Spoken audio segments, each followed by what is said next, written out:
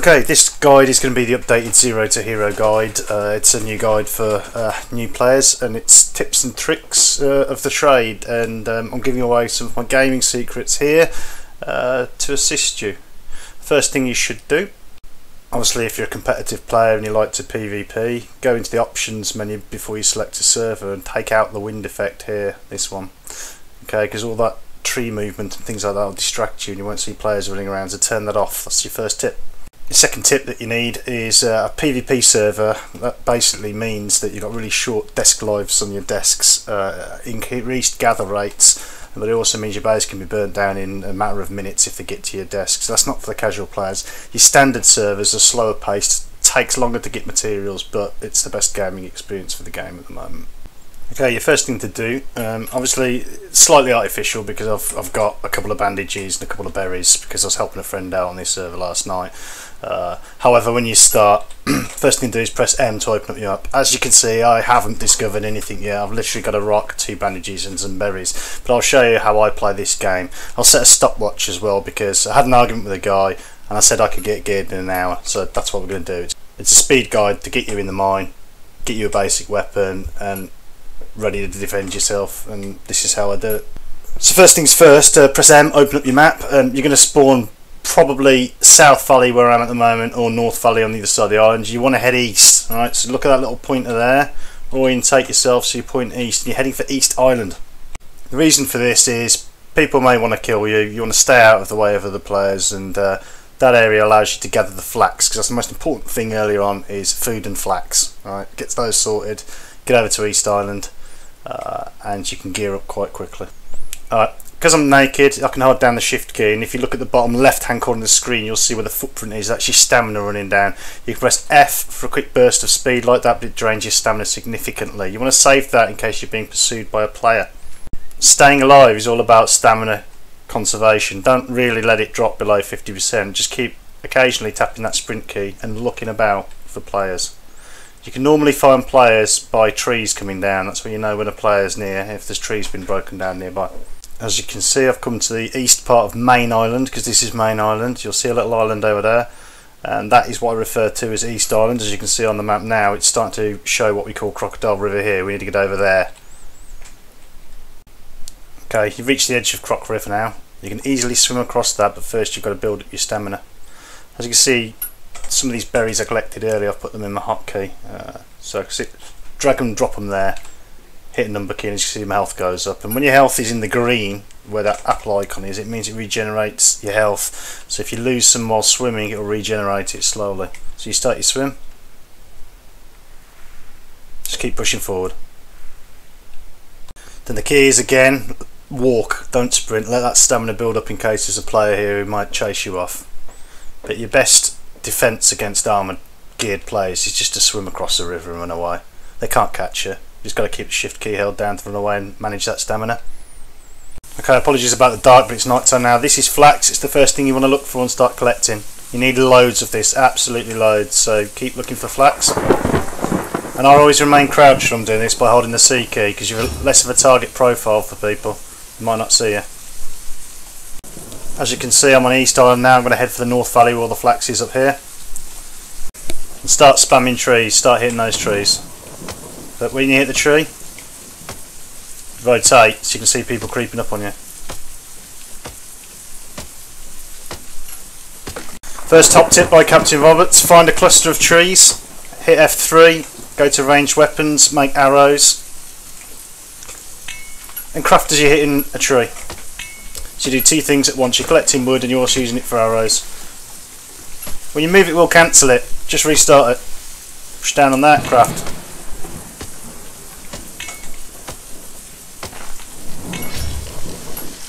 You're also going to need to gather rocks, little pebbles like this, grab them.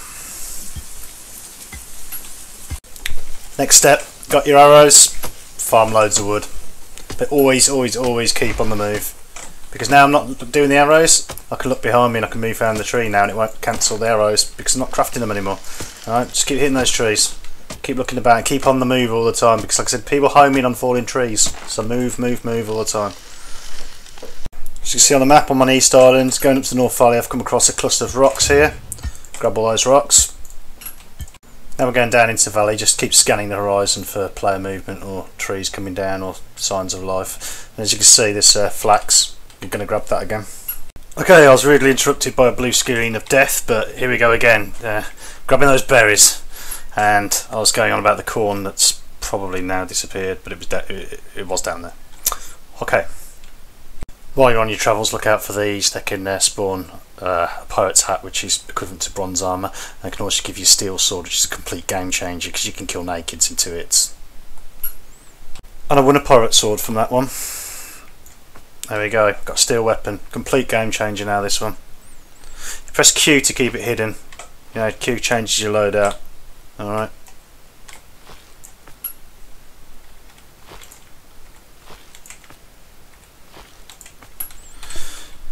For example, poor defenceless guy with a stone. Now is a scary man with a pirate sword. Woo.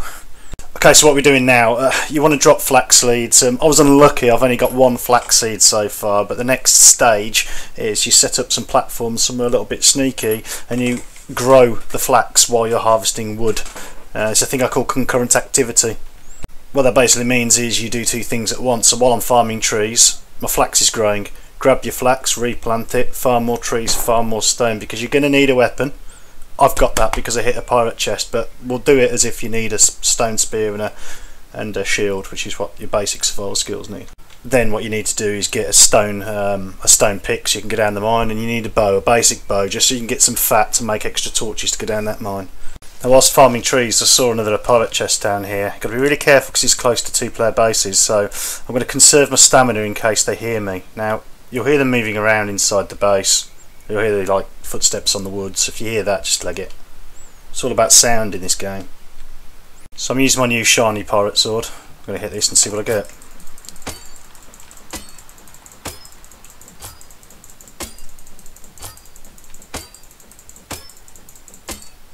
Gold coins. They're only good for upgrading your desk when you've got a base. You can throw those away now. Your best time for farming trees is night time, so people can't see them coming down as easy.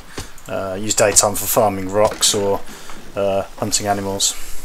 Now I'm choosing this hill up here to place my flax farm down so I can see people creeping up on me. Simply F5 is your building menu. I'm going to make a foundation. And then on top of that, I'm using tab to cycle through the different menus until I find the flower bed. Put 2 of those down. I'm going to put my flax seeds in by holding E and using the wheel. I've only got 1 set of seeds, so I'm going to go back out, farm some trees while it's growing. Hopefully the flax will respawn or grow. We'll carry on the guide. Okay, this little grassy knoll is located here on East Island. That's where there's 3 flax bushes and you know, good sight over the valley. There's ample materials here, and I haven't been bothered by a player. There's a couple of guys on that are aggressive, but they haven't come to bother me yet. Okay, the first thing you want to make, go to F3, go to melee weapons, and you want to make a spear, and you need to make a wooden shield. If you haven't got a pirate sword, of course. You go into your F3 menu and you go down to materials. That's how you turn the flax into linen and rope, which you require 2 of for your basic tools. Okay, ranged weapons now.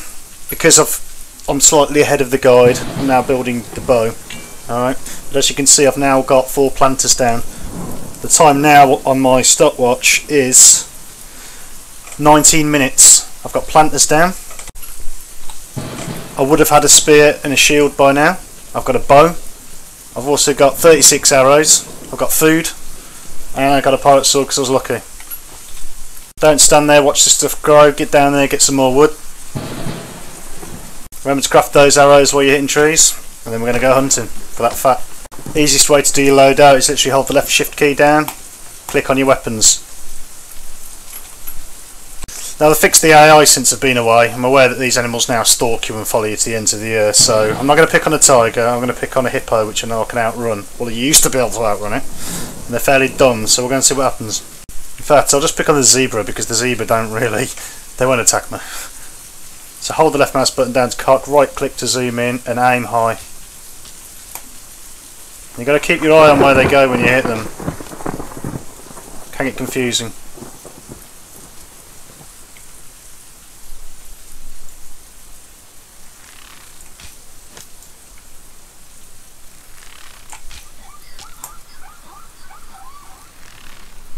get a little hit indicator in the bottom left of the screen where the two swords appear to say that you've hit the animal, and just wait till it stops running. There's no point shooting it on the move. Animal down, equip, rock, go bash. Don't worry about collecting the arrows. I don't bother with that. Okay, I got one fat. I need to kill another zebra. I need a little bit more than that. As you noticed, I burnt through about 5 arrows there. This is why I said build 40 at the start. Okay, so in order of animal ease, it's gazelle's the easiest to kill, then zebra, then you're going to go up to the bigger animals. You just got to keep your distance from these guys, hit them once and run.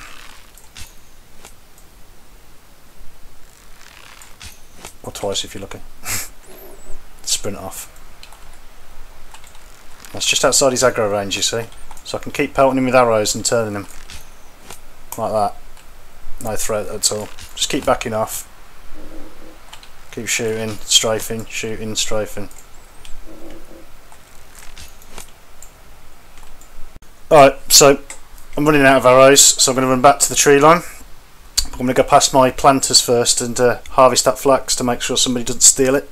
And I'm going to go and hit more trees and get more arrows. I'm aiming for 10 bone, then I can make the bone bow, which is a lot more powerful.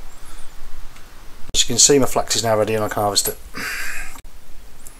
Yeah, the bit where I said about the bone bow, as a beginner you shouldn't go for that. You should just basically have the basic bow, spear, shield, then make the stone pickaxe, which I'll show you in a minute, and go straight for the mine after you've got the fat for the torches.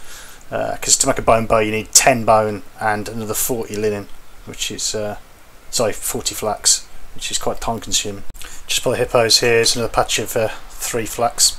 The whole trick of this is you don't speak to anyone, you stay away from people, just go to your own little remote part of the island, just farm. You know, always make sure you're doing something, that's the key to it.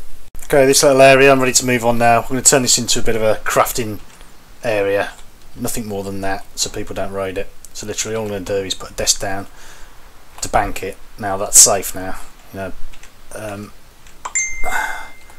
Put the loot in there that I don't want to take with me and lose, which should be the hide and then basic starter weapons, because I've now got the pirate sword. I don't need all that fat either, so I'm going to split that down, so I just take 20 with me. And then turn your remaining flax into bandages.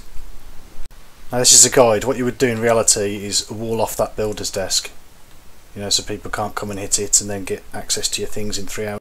Okay, so we're going to make a stone pickaxe. That's the materials you need for it. Craft that.